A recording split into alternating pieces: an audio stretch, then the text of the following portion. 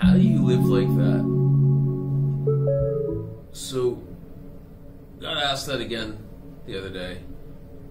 Been a weird question. I'm going to talk about chronic pain today a little bit. We're going to talk about my experience, me as a patient experience with chronic pain. For context, as some of you may know, I'm a registered massage therapist and a sports injury therapist. I deal with a lot of people suffering from both chronic and acute pain. I see a lot of acute injuries. I see a lot of post-op rehab. A lot of people who are dealing with pain who aren't exactly acclimatized, I guess, aren't exactly used to it, and they're in unfamiliar territory. You know, a big part of our job ends up being calm shit down, build shit up, that whole thing. So take someone whose brain is presenting the loudest, worst case scenario to them. Oh God, is it this? Is it this? Is it this? No, your history doesn't indicate that. And one of the questions that I run into from people when we get talking about that, because the big part of our job is chit-chatting back and forth, is listening and engaging. It's not just, here's what I think it is, go lay on the table. It's, okay, I understand what you're going through, if you do, and here are some ways I found that helped. Here are some things I found that have helped that include talking to a dietitian or seeing a psychotherapist or whatever it might be. And it gets to, okay, well, what do you go through? As we're talking, some of the things I get asked are, how do you live like that? And it's something I really haven't thought of much at this point in my life, but every time the question comes up, I have like an off the cuff, you just do it a day at a time. And today I'm having just one of those garbage days. I'm at the clinic tonight till like 9:30. It's currently a little afternoon. Started this morning, obviously. And I have a little bit of a gap right now, so I'm using it to film this because it just popped into my head again. I was just talking to another patient about he's going through some issues with a foot problem, and he's not used to it. He's like, how do people live like this? How do people live in daily pain? And it's I don't know, there's the way I like to run it is almost like a flow chart. So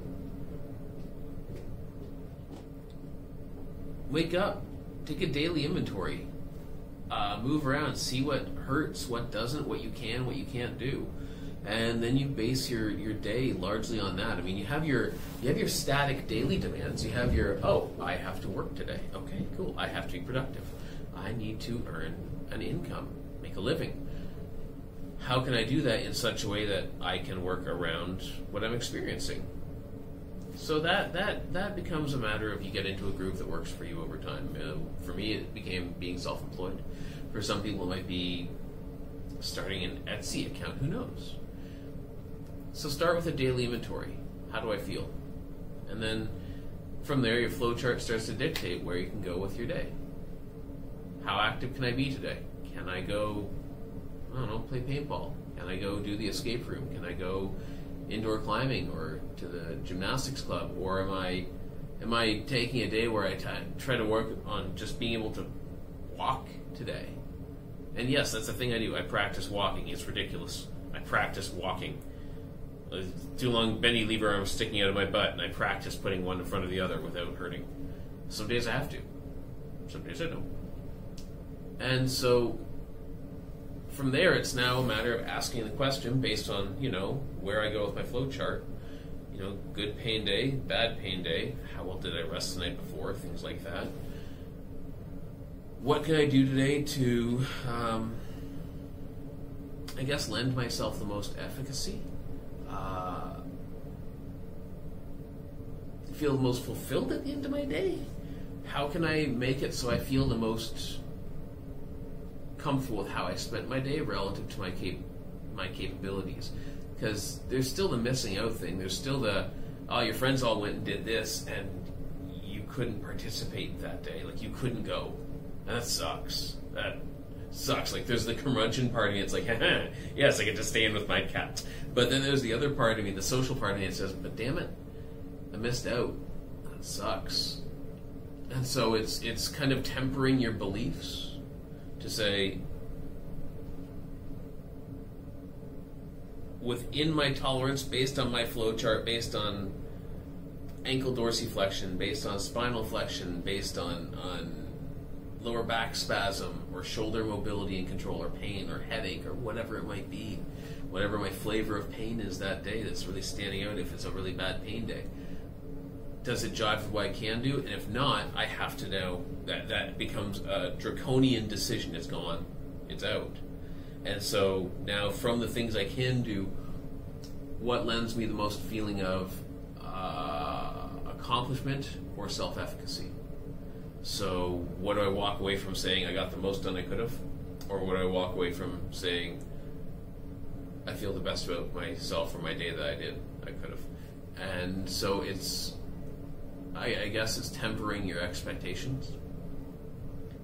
And once you get used to that, I mean, it still sucks, but it sucks less somehow.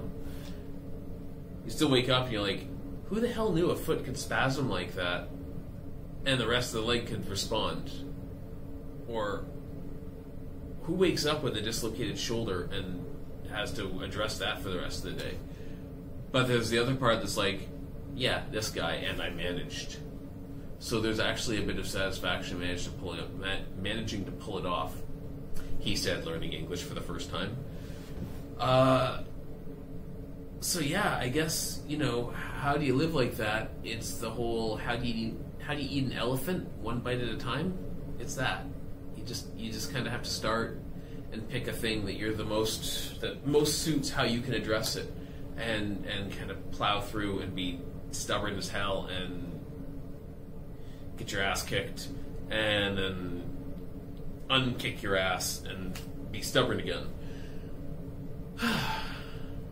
Yeah, not nearly as eloquent as I'd like to be today, but I think this will be my take on that.